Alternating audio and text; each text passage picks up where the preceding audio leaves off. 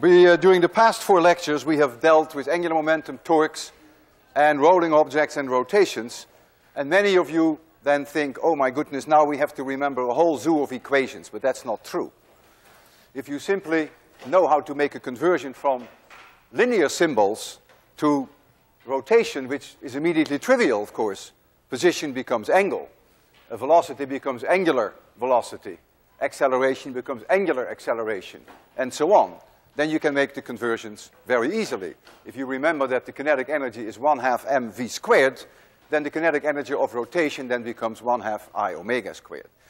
This is on the web. Every view graph that I show you in lectures is always on the web, and you should look under lecture supplements, and then you can make yourself a hard copy. So I thought this might be useful for you to remember. Today I want to discuss in detail what it takes for an object to be in complete static equilibrium. For an object to be in static equilibrium, it is not enough that the sum of all forces is 0. But what is also required, that the sum of all torques relative to any point that you choose is also 0.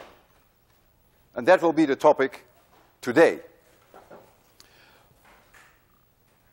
If this is an object free in space, and let's say the center of mass is here, and I have a force on this object in this direction, and another force on this object in opposite direction, but equal in magnitude, then the sum of all forces is 0.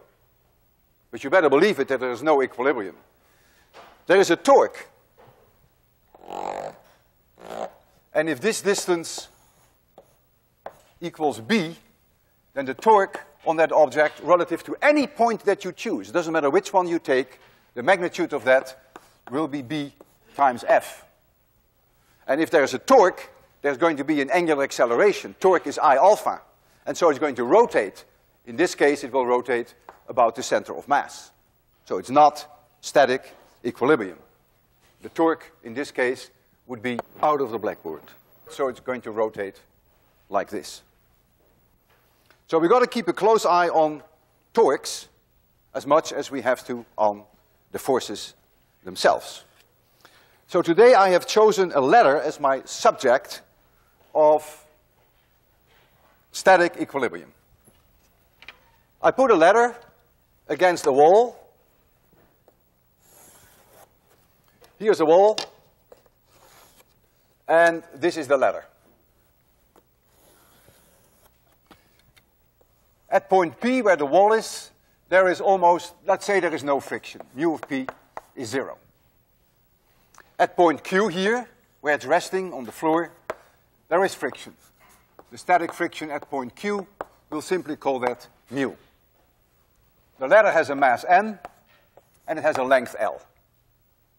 So here is the center of mass of that letter, right in the middle. And this angle equals alpha. We know from experience that if this angle is too small, that the letter will slide. And so I want to make the topic today, what should that angle be so that it does not slide? Well, we have here a force, mg. That's gravity. Then we have a normal force here. I call that nq. We have friction in this direction, because clearly the ladder wants to slide like this, so the frictional force will try to prevent that, will be in this direction. At point P there is no friction, so there can only be a normal force, and I call that N of P. So these are the only forces that act on this object. And now we can start our exercise, and we can say, all right, the sum of all forces in the x direction have to be 0. So that means that N of P must be, in magnitude, the same as the frictional force. Now the sum of all forces in the y direction have to be 0. So that means that mg must be N of Q. N of Q must be mg. But now, we need that the sum of all torques have to be 0. It doesn't matter which point you choose. You can pick any point. You can pick a point here, or here, or there, or there. You can pick C, you can pick P. I choose Q. The reason why I choose Q is because then I lose both this force and that force. And I only have to deal with this one and that one. And so I'm going to take the torque relative to point Q. So we have NP, we have the cross product of the position vector to this point times the force. Since the length is L and the angle is alpha, this is L sine alpha, so I'm going to get NP times L sine alpha. And I call a torque that is in the blackboard, I call that my positive direction, and a torque that is out of the blackboard, I give that a negative direction. So this one is in the blackboard, so I call that positive. The next one, mg, is going to be a negative torque. And so now I need the cross product between the position vector and mg. So that is the length here, which is 1/2 L cosine alpha times mg. mg, 1/2 L cosine alpha, and that now must be 0. So I find then that N of P, that is the normal force at point P, I lose my L, equals M divided by 2 times the cotangent of alpha, and that must be the frictional force. So I know what the frictional force is, given by this result. Now, I don't want this ladder to slide. So now I have a requirement that the frictional force must be less or equal to the maximum frictional force possible. And the maximum frictional force at this point Q is mu times the normal force. So my requirement now is that N over 2 times the cotangent of alpha must be less or equal to mg times mu. Mu times mg. Did I lose a g here? Yes, I did. I have here a g, and I have here a g. Correct? Because if I have this force here and this position vector, then I have mg. So there is a g here. And so there is a g here. And so I lose my mg, and so you find that the cotangent of alpha is smaller or equal than 2 mu, or the tangent of alpha is larger or equal than 1 over 2 mu. And so that is the condition for the ladder to be stable. And when you look at this result, it tells you that the larger mu is, the smaller that angle. And that's very pleasing. That's exactly what you expect. And if mu is very low, then the situation is very unstable. Then it will slide almost at any angle. If we take some numerical examples, for instance, I take mu equals 0.5, then alpha would be 45 degrees. And if the angle is any less, then it will slide. If you take mu is 0.25, then the critical angle where it will start to slide, I think, is somewhere near 63 degrees. But you can check that for yourself. So the angle has to be larger than that number for the ladder to be stable. This result is very intuitive, namely that if the angle is too small, that the ladder starts to slide. I have a ladder here against this wall. We have tried to make this here as smooth as we possibly can. It's not perfect. So it's only a poor man's version of what I discussed there. But in any case, the friction coefficient with the floor is substantially larger than the friction coefficient here. And what is no surprise to you, that if the angle alpha is too small, then there's no equilibrium. The angle of alpha has to be larger then a certain value, as you see there. And then it's stable. That's all I want you to see now. But now, we're going to make the situation more interesting. And in a way, I'd like to test your intuition. Suppose I set the angle of the ladder exactly at the critical point. In other words, I'm going to set it so that the cotangent of alpha is exactly 2 mu. So it is hanging in there on its thumbs, just about to start sliding.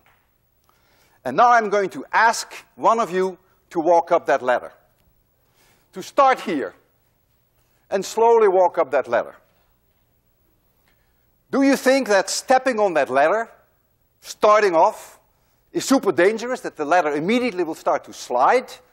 Or do you think that actually your being at the bottom will make it more stable? Who thinks that it will immediately start to slide? A few people. Who thinks that it will not start to slide when you step on the lowest? All right. We'll see what happens later on. Now, this person is going to climb the ladder, and then there comes a time that it passes point C and reaches point P. Will it now be safe to do that? Or do you think that now it's going to be very dangerous? What do you think? Who thinks that you shouldn't get too high up on the ladder? Who thinks it makes no difference? You can go all the way up to the end. There are always a few very courageous people. Okay, well, this is what I'm going to analyze with you. And most of you have the right intuition, but we're going to look at this in a quantitative way as I know how to. So we're going to put a person with mass little m on that ladder, and we put the person here. So this force here is little mg, and let's make this distance d. And now we're going to redo all these calculations. We start completely from scratch. The sum of all forces in the x direction has to be 0. No change. N of P must be f of f. Now the sum of all forces in the y direction has to be 0. Now there is a change. So now we have that n of q must become larger, must be equal to capital M plus little m times g. So the maximum friction, which is mu times nq, now becomes mu times m plus m times g. So the maximum friction goes up. Now we need that the torque, and I picked my point q, relative to point q, equals 0. Well, the first two terms haven't changed. So I have n of p times L sine alpha minus mg times 1/2 L times the cosine of alpha. But now we have a third term, namely this position vector and this force. And so now we're going to get this distance, which is d cosine alpha times this force. So we have here minus mg times d cosine alpha, and that now equals 0. So I'm going to take n of p out of here. I can take g cosine alpha out. So if I take g cosine alpha out, I have ml divided by 2 left over, plus little md. And then I have to divide by L sine theta. Not theta, but alpha. And so now I can write for cosine alpha divided by sine alpha, I can write cotangent alpha, and I'll bring the L inside here. So I have g cotangent alpha times m over 2 plus little md divided by L. And that now must be the frictional force, because Np is still the frictional force. Let me make sure that I have this right. Yes, I do. G tangent alpha, m over 2, little md over L. That is the frictional force. Notice that the frictional force is going up, because this term is added, and we didn't have that term before. Before, we only had this term, which you see here. So your first thought may be that the situation has become more dangerous, because if there is more friction, well, the ladder was set exactly at that critical point. It was hanging on there by its thumbs. So if the friction goes up, you may say, my goodness, it will probably start to slide. However, what you overlook then is that the maximum friction has also gone up. And so we have to evaluate this now in comparison with the maximum friction. And the best way to do is to think of this first as making d equals 0. So we said the person starts at the bottom of the ladder, and we ask this person to gradually climb up. Now notice, when d equals 0, that the frictional force is exactly the same what it was before. There is no difference. That frictional force has not changed when d equals 0. But what has changed is the maximum friction. The maximum friction has this little m in it, and that's independent of d. There is no d anywhere here. So if the maximum friction goes up, and the friction itself remains the same, clearly the ladder has become more stable. And so you can step on the lowest thread and nothing will happen. On the contrary, the situation will become more stable. As the person starts to move up, the frictional force gradually increases because this term goes up. But the maximum friction remains the same. It's independent of d. And so now there comes a time that this force becomes larger than the maximum friction, and then the ladder will start to slide. And that, of course, is what we want to find out now. So now the situation is only safe as long as the frictional force is smaller or equal to the maximum value possible. And that's the case when g cotangent alpha, but remember, we set it at the critical angle so that cotangent alpha is 2 mu. So I can replace this by 2 mu, because that's the way I set up my experiment. I start that way. I don't start with a random angle. I start exactly at the angle so that the ladder is sort of just hanging in there. So cotangent alpha is 2 mu, m divided by 2, plus m times d divided by L. This now has to be less or equal to this value, mu times m plus m times g. Notice I lose my g, I lose my mu. I have here 2 times m over 2, which is m, and I have 1 m here, so I lose my capital M. And so I find that 2md over L has to be less or equal to m. I lose my m, and I find that d has to be smaller or equal to L over 2. And that is not unlike most of your intuition. Namely, as long as the person who steps on the ladder stays on this side, the situation will become more stable. Certainly when the person starts here, the stability has enormously increased. As you gradually approach that point here, the center of mass, where d is exactly L over 2, then of course the situation becomes again extremely critical here, but when you're over this point, it's no longer critical, and the ladder will start to slide. So in a nutshell then, we set the ladder at the critical situation. It's about to start sliding. We put a person on here, it becomes more stable. The person walks up slowly. The frictional force will increase because of this term. The maximum friction will not change, has already gone up because the person is on the ladder. And as the person approaches this point, the situation becomes less and less stable all the time. Right at this point, we're back to where we were. Situation is about as critical as it was before the person steps on it. And when the person proceeds, then the ladder will slip. And I can show that to you. At least I can make an attempt. I have here that same ladder. And now what I will do is I will set the angle alpha, not exactly at the critical point, but a little lower. so that when I let it go, we all see that it will slide. So it's past the critical angle. The angle is smaller. But now I have 4 kilograms here. I wasn't going to ask any one of you to walk up this ladder, believe me. And I wasn't going to do it myself either. So you see, it is unstable. And now I put the 4 kilograms on here. And I can let go, and the ladder has become stable.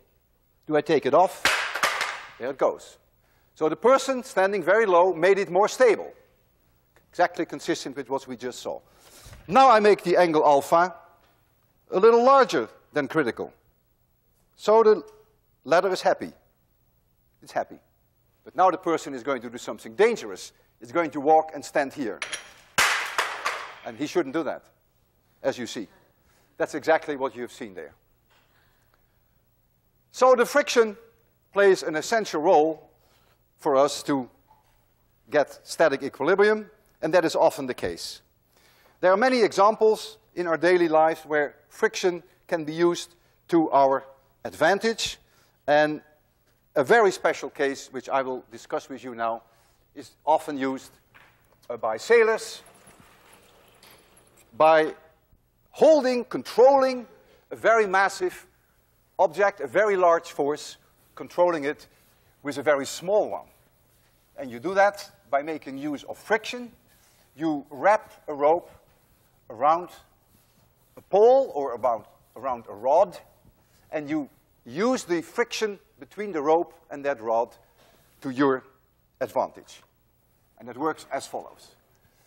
Here is this rod. It doesn't have to be horizontal as this one.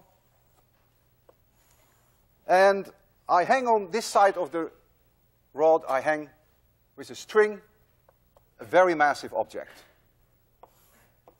Capital M. So the tension here, T2, would be mg, assuming that it is not accelerated, that it is at rest. I wrap this rope around here several times. And here I hang an object which is substantially less in mass, which is m, little m, and the tension here equals mg.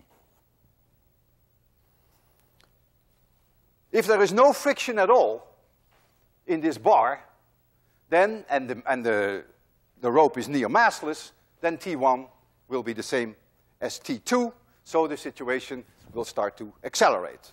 However, if we make use of the friction, then we can have a stable situation, we can have static equilibrium, so that this one is not moving and this one is not moving, and then we can have T2 to be way, way larger than T1 by using friction to our advantage. Let's blow up that center portion, radius r, and let us have this rope here. I'll give the rope a collar. Doesn't have to come off vertically, of course. Could be at any angle. There it is. And so here is my T1, and here is my T2. And we take the situation that the pull on this side is way larger than on that side, so that this rope wants to slip in this direction. That's what it would like to do. If you look at these small little sections of the rope, it is immediately obvious if the rope wants to slide in this direction, wants to start slipping, that the frictional forces in these little pieces here are all in this direction. All the way around. And therefore, it helps T1, so to speak. And so, because of the friction, which is opposing T2, T2 can now become much larger than T1. So what you have to do to calculate this analytically, you have to evaluate these individual frictional forces for these very small slices, so that becomes an integral, and then you have to integrate it over an angle which I will call theta 0. And I remember when I last lectured 801, that was in 1993, I derived that in class, the relation between T2 and T1 as a function of this angle, theta. And that took me about 5 minutes, and after 5 minutes, half the students were asleep. Now, I'm not sure whether you want to sleep 5 minutes, but I don't think, frankly, that you deserve it. So I decided to not do the derivation, but to refer you to the book, which is page 361. And you will find then that in the situation that the rope wants to start slipping in this direction, that T2 divided by T1 is e to the power mu times theta 0. If the friction coefficient here is mu, it would be the static friction coefficient.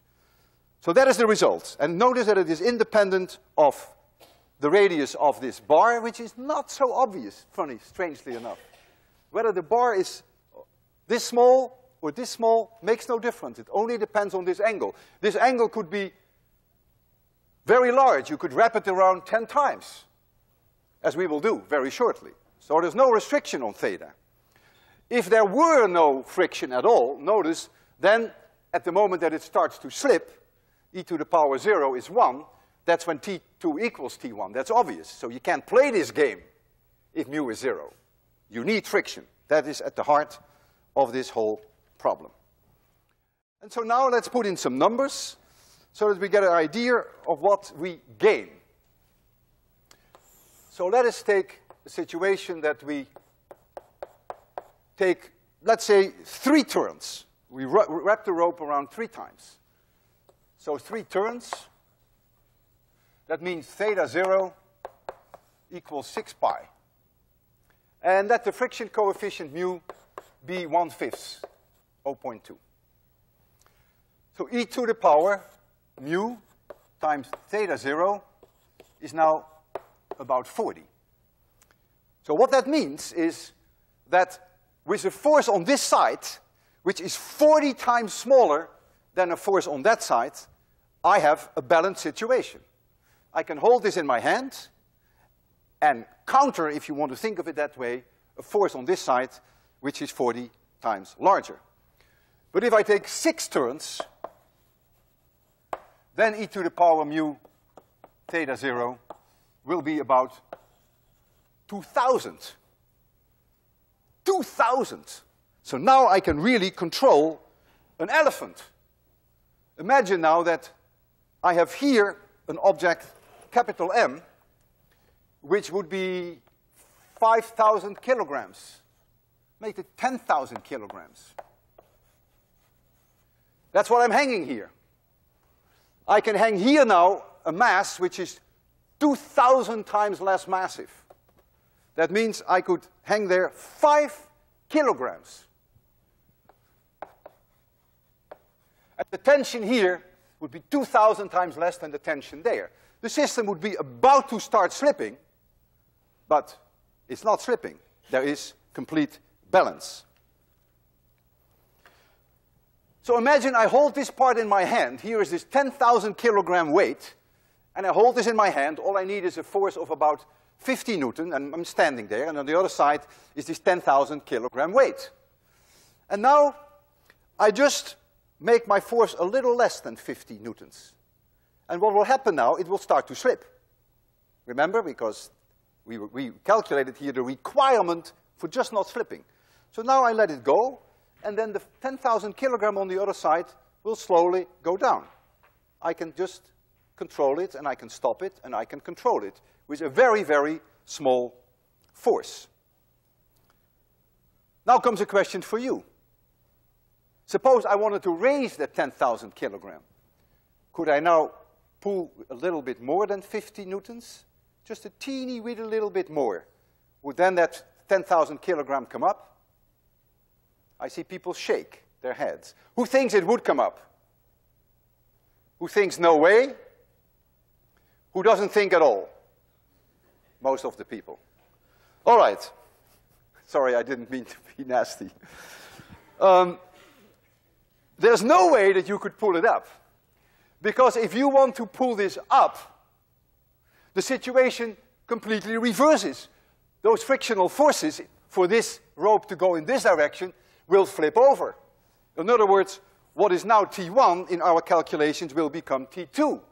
So if you want this side to go down, if you want to have it slip in this direction, you're going to have that T1 divided by T2 is now e to the power mu theta 0.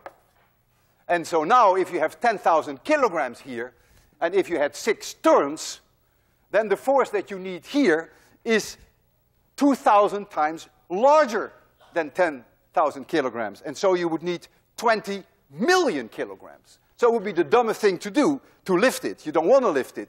You use this device only to balance a very strong force. That's the way it's used by sailors, and even to control it, because you can slowly release it, and then the force on the other side will start to move. But you cannot use it to lift something. I have here a plastic bin, and in this plastic bin are 4 of these 15 pounds lead bricks. Would you do me a favor and come up here and convince yourself that 3 are already in there? I don't want to put them all 4 in, so I decided I'm only going to put the last one in. You see those 3? Thank you very much. And I'm going to put the last one in. It's very heavy. You want to check this, by the way? This is careful, it's very, very heavy. Yeah, okay. Okay, 15 pounds apiece. 60 pounds we have up there. And now I'm going to wrap this around this bar, which is your bar. The radius doesn't matter. And why don't we start with 6 rotations? 1, 2, 3, oh my goodness, 4, 5, 6. Okay. Now I'm going to lower this platform that we have, that is holding it up. I can lower it, and it will shortly be hanging now on my rope. There it is. I can remove this now. We don't need this anymore, and we don't need this anymore. Effortless. 30 kilograms. Hardly any force. Very gentle. Now let me lower it a little. There it goes. Just lower it. Would be nice if I had to do even less. Let's put a few more turns on. 1, 2, 3. You know what we could do?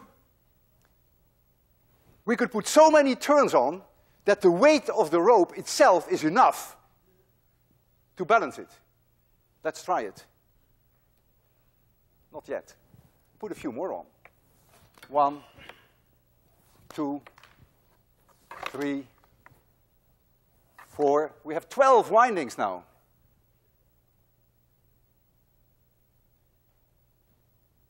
And the rope, the weight of the rope is now sufficient to balance the 30 kilograms. So you see this in action now. This is a marvel. Well, let me put a few more on because I don't want it to come down during the lecture. I want to be sure that it stays there. And we're going to secure it here. So you see how you can use friction to your advantage and get an enormous gain by factors of thousands and more. And this is used quite frequently. So you saw a striking example of where friction helped us to balance. And now I want to discuss an object that is hanging and that can freely swing due to gravity.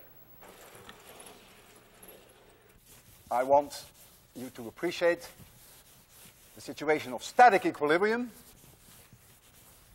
that the sum of all forces and the sum of all torques have to be 0.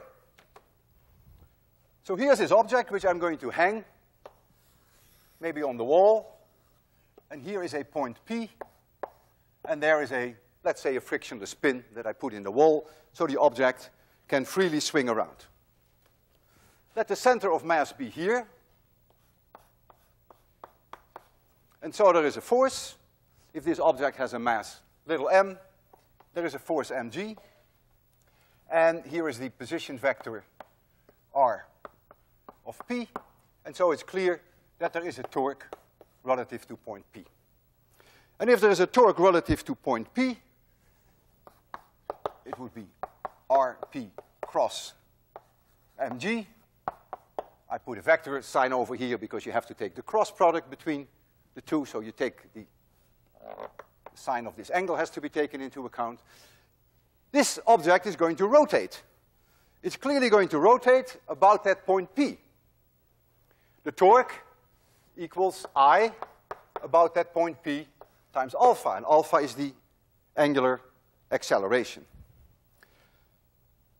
How can we ever get a stable situation? Nature is now going to think hard and is going to say, gee, I can only have stable equilibrium if the sum of all forces equals 0, and if the sum of all torques relative to any point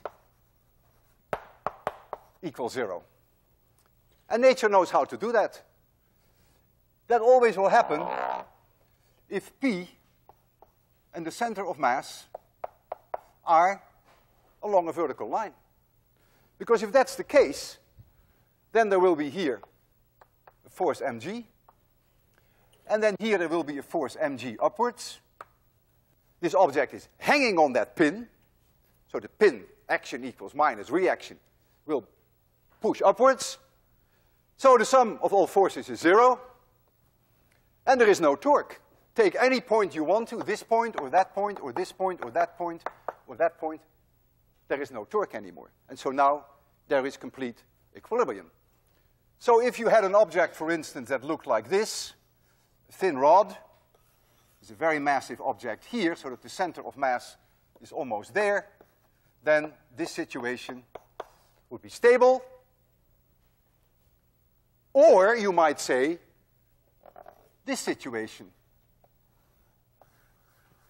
Because now we have the center of mass and P vertical line. So also here we have now mg down. So we have at the pin mg up. Sum of all forces is 0. Sum of all torques is 0. But there is a big difference between this situation and this situation, which you immediately feel in your stomach, of course. And that is that this is highly unstable. If you just blow on this a little, it will swing over. It will start to rotate, whereas this is stable. If I move this to the side, it will come back to that position. But the basic idea is then that the center of mass will always, in stable configuration, line itself up below the point of suspension. I have here a triangle. And I have no clue where the center of mass is. It may be somewhere here. It may even be in open space. I don't know. What I can do now, I can suspend it like this. And I know that the center of mass must be below my finger. Did you notice? It's actually rotated.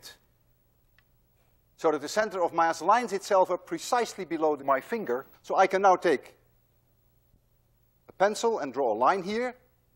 Or I can have a little string. And now I can change my finger to here. And I can again draw this line. And where the two intersect is the center of mass.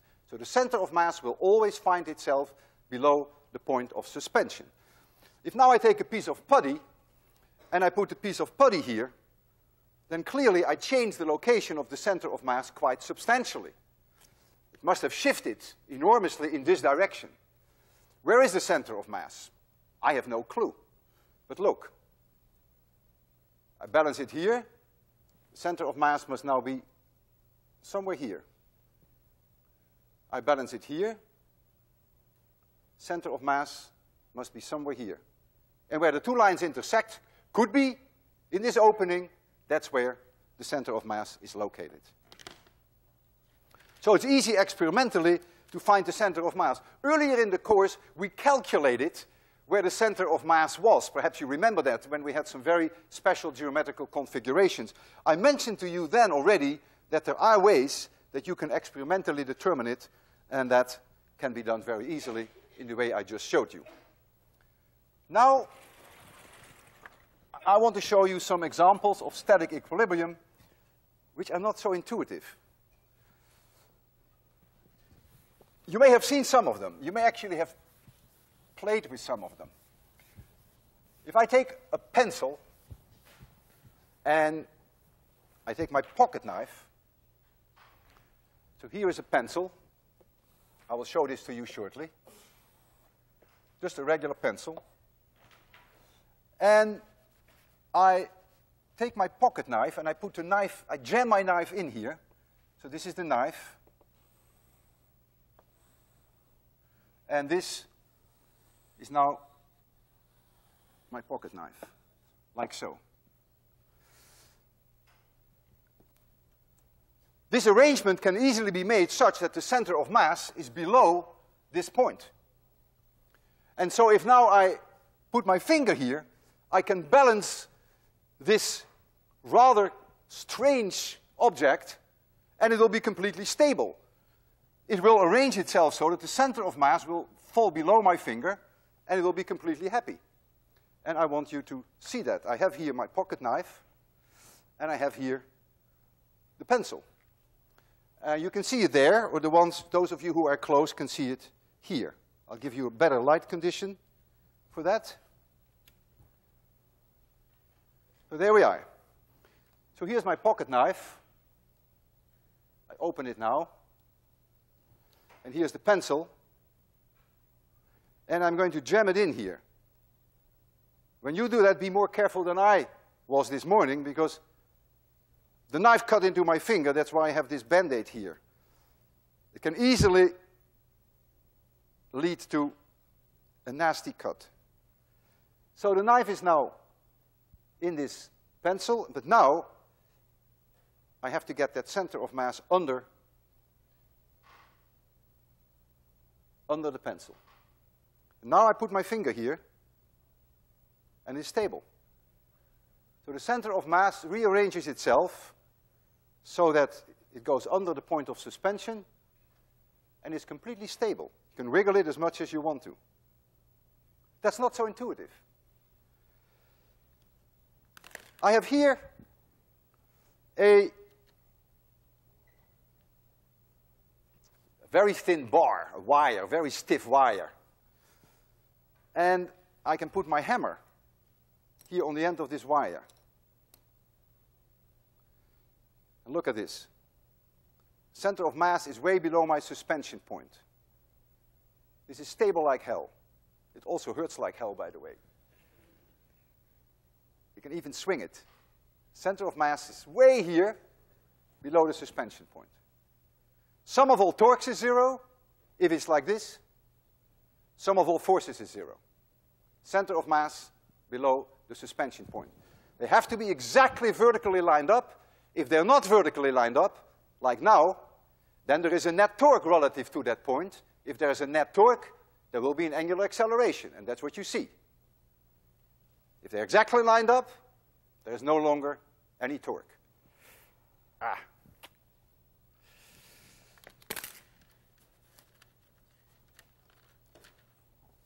Let's now turn to a rope walker. We have a rope walker. Here's the rope walker. And the rope walker standing on the rope. I'll make the rope walker a little smaller. You'll see shortly why I make it a little smaller. This is the rope walker. And this is the rope. And let the center of mass of the rope walker be right here, somewhere here. And the distance between the center of mass and the rope, let that distance be 1 meter, and let the mass of the rope walker be 70 kilograms. I built a light structure, could be built of wood, which the rope walker is going to carry in her hands, or in his hands, just like this. And it goes down quite a distance. And I put here a mass of 5 kilograms. And I put here a mass of 5 kilograms. And let's assume that this structure is very lightweight, so that we can ignore that. And that this distance be 10 meters. Where where is the center of mass of this system? 70 kilograms is above the rope. 1 meter. 10 kilograms is 10 meters below the rope. So clearly the center of mass of the system as a whole will be below the rope. And so that person is as stable as anything, just as stable as my hammer was, with one problem, that the person could slide off the rope to the side, and that would be unfortunate, of course. And therefore, you would require then that if this is the rope, the cross-section of the rope, then you would make yourself soles on your shoes, which are a little bit like this. So that's only to prevent you from sliding off in this direction and falling. But the center of mass is below the rope, and so there's really no danger. You can balance yourself and walk on the rope, and nothing would happen. You could even do this, go back and forth on the rope. No problem. You always come back like this. Well, we have a very special rope walker. This is our rope walker. And this rope walker has indeed very special shoes. In fact, the shoes of the rope walker is a little wheel. And this is what the wheel looks like. And here is where the rope will be. And this is the rope that you see here in the lecture hall. And so the only reason why we need this groove in the wheel is to prevent it from sliding to the side, as we need it for this person. But the center of mass, if you see it when I balance it on my finger, is way below the suspension point because of these weights on both sides. The center of mass is somewhere here, so it is completely stable. You can even go like this, no problem. This is what the rope walker can do, provided it doesn't slide off. That's why we have this. Okay, let's ask this rope walker to give us a demonstration. Let's make her walk. We don't need that television anymore. It would be nice if one of the students, would you do me a favor and welcome the rope walker as she arrives here? Because we don't want her to crash. Is that okay with you? So when she comes down, be gentle and give her all the honors that she deserves, and then you just make sure that she doesn't fall, because that, she will be damaged, right? We don't want that. Okay, so you've seen already how stable the situation is. And there she goes. You ready for that? Voila, we can all become rope walkers. Thank you very much. See you Friday.